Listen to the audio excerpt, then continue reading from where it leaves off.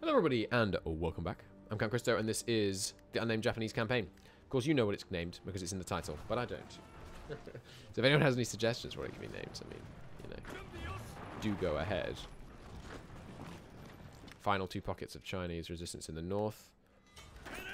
Going down. He's going to be there in 5 days and we can launch these massive naval invasions. We have yet more. Give me more and more support equipment because we're going to need a lot, but hospitals in all of these divisions. More CK2 music. Beautiful. Keep driving them back. Just drive them back. Easy money. Rush the cities. You there yet? 2 days. There's the turreted secondary battery invented. Nice. We should probably start inventing this stuff. I mean, it's going to take a while, but we have the naval experience right now. So let's try and help our guys recover from critical hits a bit more.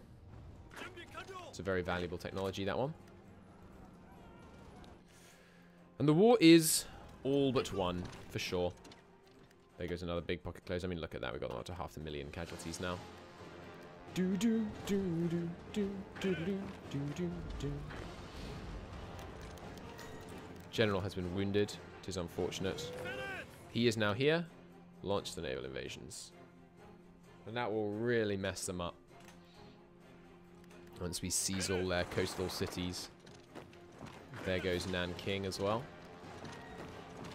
They also won't be too pleased about that. Keep pushing in. Risk of being pocketed, no doubt. Let's try and mitigate that risk a little. Good. Crushing in here. Crushing in here. Sweet. Shaanxi, I'm quite content to more or less just hold the line against them. Japan S.E.A, where domination, where S.E.A stands for both South Asia and the ocean. I quite like that as a name idea. Japan S.E.A. I don't like domination. Japan S.E.A. Japan rules S.E.A, maybe? And there go all their coastal cities. Fall of Nanjing. They're now pretty close to capitulation. The United States demands an apology and compensation in response to our sinking of the USS Panay earlier this week.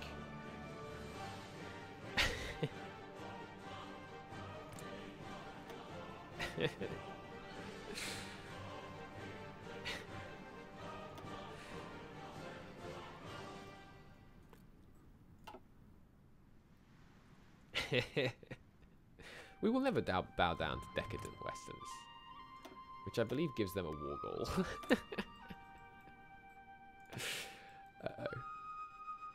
Uh-oh. Next, I would like an aircraft designer just in time. Oh, we can't get the agility one. Darn. Okay, we won't get the air designer then. We'll get an army offense specialist. Or go to extensive. Yeah, let's go to extensive. So hopefully the US doesn't declare war on us right now, which they could. But they are on, you know, they have like the sleeping economy, or whatever it's called, underserved isolationism. So it'd be pretty foolish of them to declare on us now. But we are on non-historical focuses, so they could just go to war with us right now. But I couldn't resist the 200-point political power swing. I think they have the pop-up up right now. Either they've chosen not to do it, or they're just about to declare war on us. Either are highly possible. Now you've actually done the naval invasions, you can go back to being commanded by the this dude. You guys can have your commander back. So please don't declare war on me, America. I would really like it if you would not do that. I would much appreciate it. Let's just pocket those guys nice and easy. You come in here. There is our fighter. We could start on some operational integrity. But I believe this does have some stuff that helps naval targeting. Yeah. Yes, let's go this way. Good. Keep going south. Keep going south. Got huge concentration of force in the east right now. Not really necessary. Alright, they must be nearly capitulated now. Where even have they got cities? Oh, they've still got Nanchang, right. Let's get that encircled. And we can finish this thing. And also, apparently I missed a port right here. Just try not to let that Soviet division be too much of a problem. Okay, I think it's now past the danger window. I think they have elected to not go to war with me. Stop importing steel. Good. Okay. And just you know, wrap these things up. There should definitely be a focus for Japan that's like, consolidate China. Okay. There goes China. Why is Shaanxi not in the peace deal? That's weird. Okay, so peace deal wise, I kind of, you know, want it all, but I think manpower wise, it would be wise, if you'll excuse the repetition, to have some on the left in the interior. So maybe this, and then puppet the rest. That seems good. It's not the best border there ever was, but what are you gonna do? So they are now a imperial protectorate. Oh, we're still at war with Shaanxi. Okay. Oh yes, of course they went to faction. Bum bum bum bum bum bum bum bum. All right, all you guys assigned to this. Let's get our boys. Let's get our boys up here, and then we'll sweep them away like a mighty tide. Now, people that were in the invasion force, but should be in the mobile army, goes there. Prepare for your last bit of practice. Are you really my best mobile guy? You have no traits. He does have good stats though. Oh, I left them freaking Qingdao. Are you kidding me? That's so annoying. Okay, I'm gonna save and then just see when the last save was. 20th. I am gonna just reload because that's just annoying. You can consider this reload me just like negotiating with my puppet and saying, "Look, come on, we all know this was a mistake. Just give me the province." Unfortunate. Oh well, we can run this at speed 5. We have seen the future.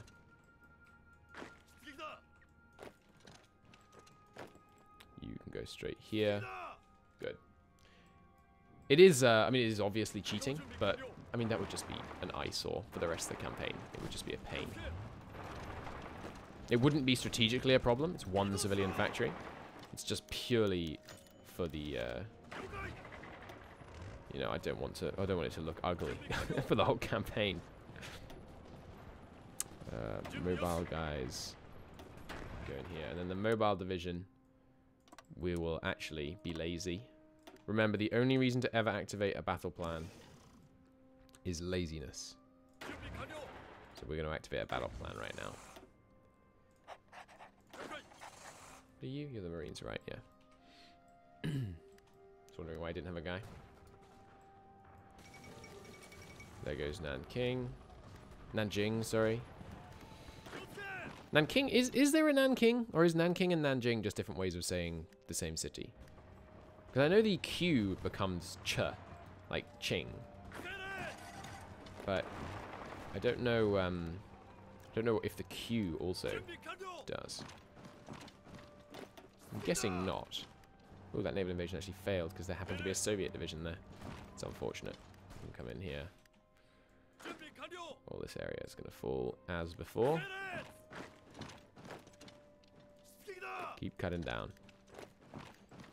No need for hesitation. We're going to get slightly less pockets, which means slightly less experience. But this is a loss I can live with just to get this bit redone. There we go. Jolly good. We will take the same border, with the notable exception that I do want that city. Cool. We could take even more. Like we could. I mean, there's 6 factories here. So maybe we do this.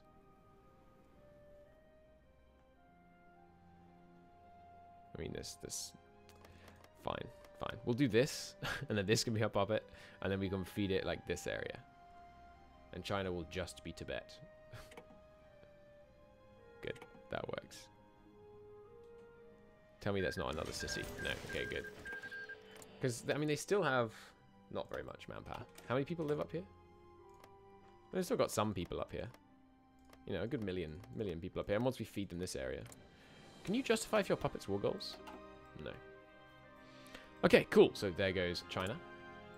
We have 1 spare military factory as a result of this.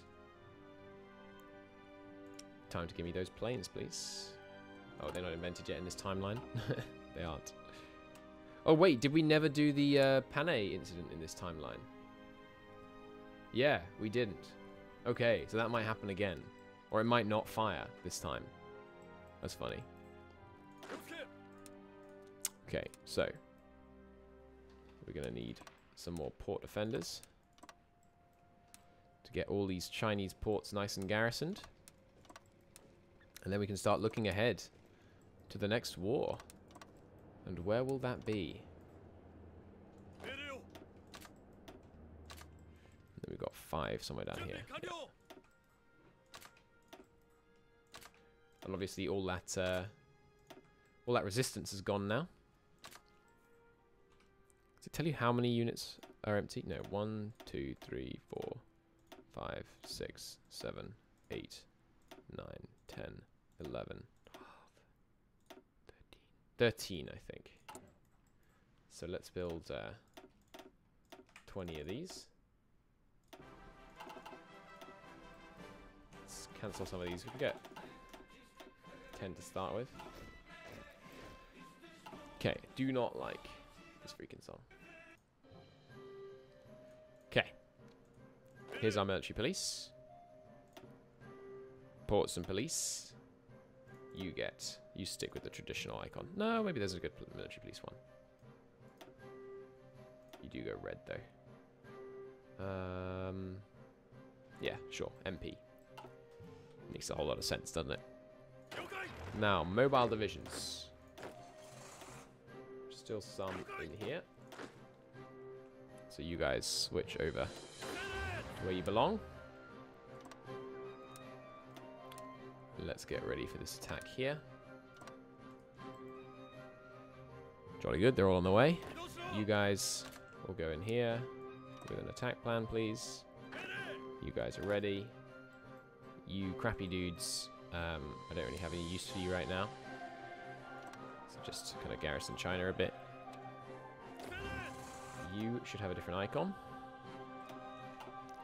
You can get a trait, but I don't want to give you one. You should go back to where you belong in the other army. Good, good, good. Okay, excellent. Well, that's the war with China handled. It's a bit slow, but that's okay. Now, what efficient have we got? We can do paramilitary training in the reorganized. That's fine. We can still offer surrender terms to them. That's quite funny.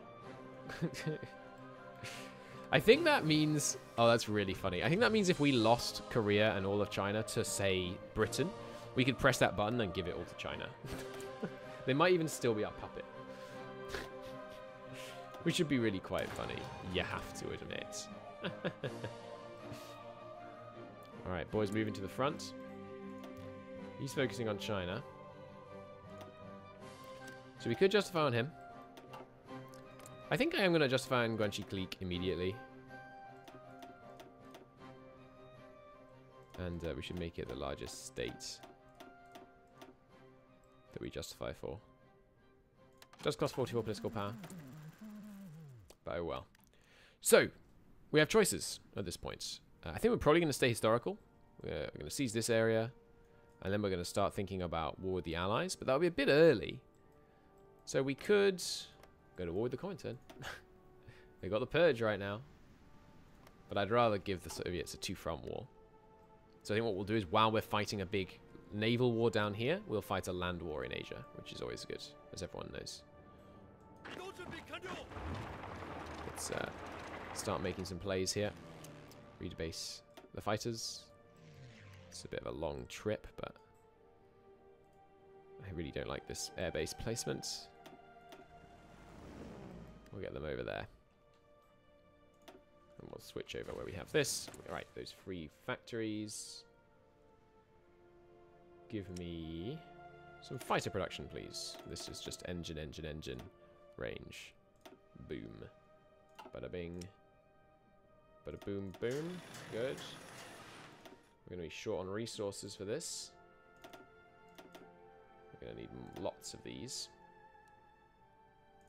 Cut down on that support equipment. Now it's no longer urgent. What have we invented? What's it yammering at about here? We haven't invented new ships. So outdated, maybe? Yeah, the new hull. Okay. Good. Everyone moving to position. Let's get this thing done. Remember, when you protectorate someone, they give you 90... Sorry, how much is it? They give me 25% of civilian and 65% of military. Now, I don't know what percentage of military factories are destroyed when you annex a province, but it's not an insignificant number. It might actually be such a high number that it's worth protectoring people. So yeah, we'll have a land war here and here. But the regions that get 0 with the focus. Yeah, there is something about that, isn't there? The 0. It should be A6M 0 cent. It's going to take us a while to get there, though, so I don't mind. I don't mind slight duplication of efforts. We're going to do a full frontal just for the general experience, mostly. General meaning commanders, not non-specific.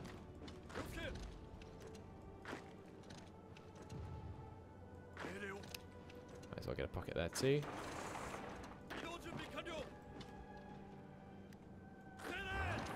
Yeah, we can wrap this up pretty quick. So, short on aluminium. Give me a bit more, please. None of our other subjects have any, but we can develop some in China. We need another 8, so I will import that. Sure, from the German Reich. Seem like a good trading partner, considering they're going to be helping us fight the Americans, at least by pirating a lot of their ships. By pirating, of course, I mean, you know, sinking with submarines. So the Marines are free. Let's organize an invasion with them. Go from here. We'll hit here. Another 4. We'll land just behind this line to make that a bit simpler. Can't I draw a front line? You should be able to draw front lines past here. Oh well. Oh, let's bounce that a bit. You can go on here. No, you should stay over there. Okay, easy wins up here, of course. Ideally, actually, I mean, there's not actually a victory point there, so it's not actually going to make them capitulate any quicker. Just keep on cruising through. They're going to capitulate extremely soon, possibly on this daily tick. No. We'll just keep fighting them then. Just get some nice experience just before we have to call this off. Ah, yes. And you guys stop raiding. You guys stop that. Really good. There goes Shaanxi. They have 1 civ, 1 mil here. I think what we'll do is we'll take this and then puppet the rest. Yeah. Just to keep borders kind of vaguely sensible. And then what we'll do is we'll feed this area to like here and here and here and things like that. That'll look good. Alright, there they are. We left them with 2 civs. Oh no. Okay, we are short aluminium. It's showing these dies down. Only by 10% though. Not the worst thing. So, infantry, armies. Lose your orders. Yeah, we can take all these out. Good. Okay, we are at peace. This justification is coming along. Let's just line up the infantry ready to carry it out. Now we'll see if we'll see what happens with the communists, because with focus on China, yes, they will eventually declare on me, I think. Yes, provoke Japan. So we'll see if they do that. All right, and that's 20 minutes. Thank you very much for watching. I hope you enjoyed the war in China, at least the first phase, because there is more to come. And then in the next episode, we will wrap up Guanxi Clique, and we will start paying real attention to longer-term planning. But until tomorrow, I'll see you next time. Bye-bye.